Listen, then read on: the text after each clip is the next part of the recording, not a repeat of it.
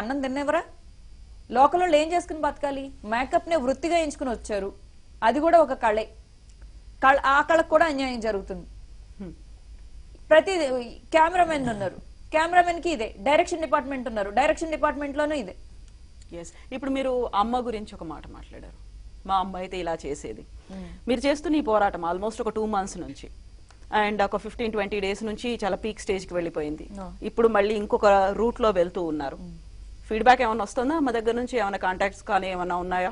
నేను మా అమ్మకి చెప్పేశానండి, నువ్వు నాకు కాల్ చేయకు మమ్మీ, నువ్వు అనవసరంగా నువ్వు నాకు ఫోన్లు చేసి నన్ను డిస్టర్బ్ చేస్తున్నావు అంటే. అలా కాదండి, ఎందుకంటే నేను ఆ మాటలు వింటే ఆ సెంటిమెంట్స్ నాకు వద్దండి ఇప్పుడు. ఎందుకంటే మేము ఎంతమంది ఆడపిల్లలు ప్రతిరోజు, మీరు కూడా లైవ్ ఇచ్చారు, ఎన్ని కన్నీటి పొట్లండి, ఎంతమంది ఏడుస్తున్నారండి. సో అమ్మ నువ్వు నాకు ఒక్కదానివే, కానీ ఇక్కడ ఇంతమంది అమ్మలు ఏడుస్తున్నారు, ఇంతమంది పిల్లలు ఏడుస్తున్నారు, వాళ్ళకి ఏమైనా చేద్దామమ్మా. ఆర్మీలో చచ్చిపోయింది అనుకో, ఒకవేళ ఏమైనా మధ్యలో ఏమైనా అయితే అని చెప్పాను. నువ్వు అనవసరంగా మధ్యలో ఫోన్ చేసి ఏం జరుగుతుంది, ఎందుకు అవుతుంది, నాకు టెన్షన్ వచ్చేస్తుంది.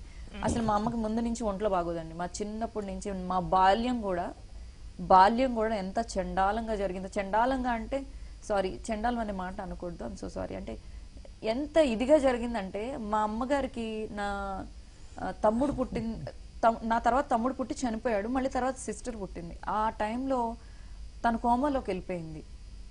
సో కొన్ని సంవత్సరాల పాటు మా బాల్యం మాకు తెలిసి ఎలా గడిచిందో. జుట్టు దువ్వేవాళ్ళు లేరు, కనీసం తిండి పెట్టేవాళ్ళు లేరు. నాన్నకి అప్పుడప్పుడే ఎదిగే వయసు, అదే ఎదిగే బిజినెస్ లో నాన్న సరిగ్గా పట్టించుకునేవాళ్ళు కాదు. 4-5 రోజులు స్నానాలు చేయించేవాళ్ళు లేరు. ఎప్పుడైనా మా మేనత్తలు లాంటి వాళ్ళు ఎవరైనా వచ్చి కొంచెం స్నానం చేయించి ఎవరైనా బువ్వ పెడితే తినడం. ఒక్కొక్కసారి స్కూల్కి వెళ్ళడం ఉండేది కాదు. ఆ చెరిగిపోయిన జుట్టుతో రిబ్బన్లు అలా ఒక 2 జడలు వేసుకునేవాళ్ళం. ఆ రిబ్బన్లు అలా ఊడిపోతే అలాగే స్కూల్కి. మా దీనమైన పరిస్థితి మాకు తెలుసండి. చెల్లి ఉందా, తమ్ముడు ఉన్నారు? సిస్టర్ ఉంది. సిస్టర్నేమో అమ్మమ్మ తీసుకెళ్లిపోయారు. పుట్టిన వెంటనే చిన్న పాప అప్పుడు మా అమ్మకి కోమాలోకి వెళ్ళిపోతే పుట్టిన పాపని తీసుకుని అమ్మమ్మ వాళ్ళు ఊరు వెళ్ళిపోయారు. ఆ తర్వాత తమ్ముడు కదా, అప్పటి వరకు మేమిద్దరమే కదా. సో నా బాల్యం అంతా ఒక పెయిన్ఫుల్ బాల్యం అండి. అండ్ ఆల్సో మా అమ్మ నాన్నగారికి ఇంకా లిప్స్టిక్లు, లేకపోతే గోల్డ్ రంగులు, లేకపోతే అమ్మాయి మాట్లాడటం, అమ్మాయి ఎక్కువ మాట్లాడటం, ఒక పాట పాడితే కూడా, you believe it or not, మా నాన్నగారిని అడగని కావాలంటే నిజాయితీగా చెప్పేస్తారు, ఒక సినిమా పాట కూడా మా ఇంట్లో పాడనిచ్చేవాళ్ళు కాదు. ఏంటి సినిమా పాటలు వస్తున్నాయి అని. ఇంకా సినిమాలో ఏదైనా రొమాంటిక్ సీన్ వస్తే నడవండి దిక్కుమాల మొకాలారా, ఇలాంటి ఆటల కోసమే కాసుకుని కూర్చున్నట్టు.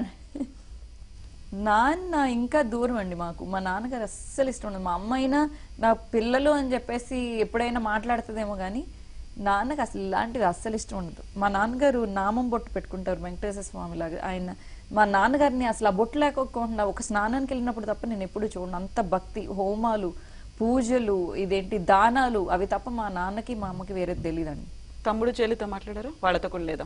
తమ్ముడితో మాట్లాడి దాదాపు 8.5 సంవత్సరాలు అవుతుందండి. ఇప్పుడు వరకు వాడితోనూ టచ్ లేదు. అయితే మరి మేము శ్రీశక్తిని తొందరలోనే ఇంకొక రూపంలో చూడబోతున్నామా? ఖచ్చితంగా. మేబీ పోరాటంలో అయినా, లేకపోతే ఇక్కడ కాకుంటే పాలిటిక్స్ లోనో, పాలిటిక్స్ లోనే పోరాటాలు చేసుకోవాల్సిన అవసరం ఏం లేదండి. ఇప్పుడు ఉమెన్ యాక్టివిస్ట్ గా కూడా నేను ఉండొచ్చు. నాకు చాలా ఇంట్రెస్ట్ అనిపించింది. సో నేను ఏ అమ్మాయి ఎక్కడ ప్రాబ్లం ఉందన్నా సరే మనం అక్కడికి వెళ్ళి పోరాటం చేసుకోవాలి అనే లెవెల్లో నాకు సంతృప్తిగా అనిపిస్తుంది.